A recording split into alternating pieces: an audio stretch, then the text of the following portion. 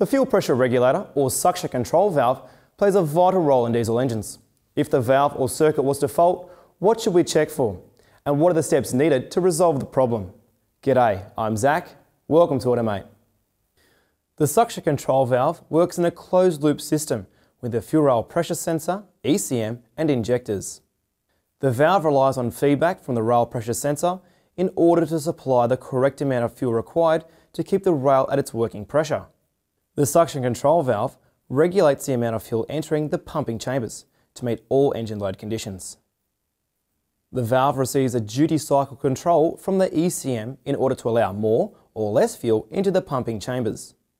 The ECM monitors the fuel rail pressure sensor and suction control valve to determine if the commanded and actual pressures are within a predetermined range. If they fall outside the desired parameters for a predetermined time, a P0091 DTC may set. Always consult the freeze frame failure records for a more detailed overview of the running conditions at the time of the fault. Like what you see?